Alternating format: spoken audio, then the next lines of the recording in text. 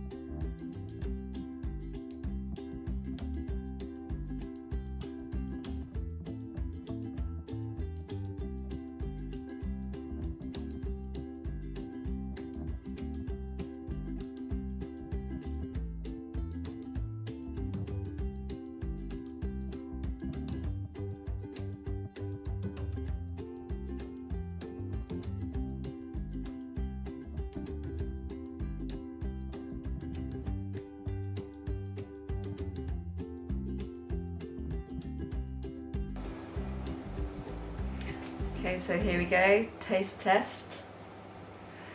Now these taste particularly nice with a bit of tamari on.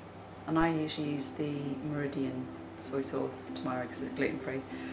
So just put a little sprinkle on there.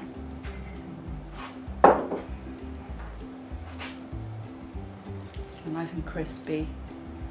Yum yum. It's absolutely delicious. I could eat so many of them. So you could have them on a salad.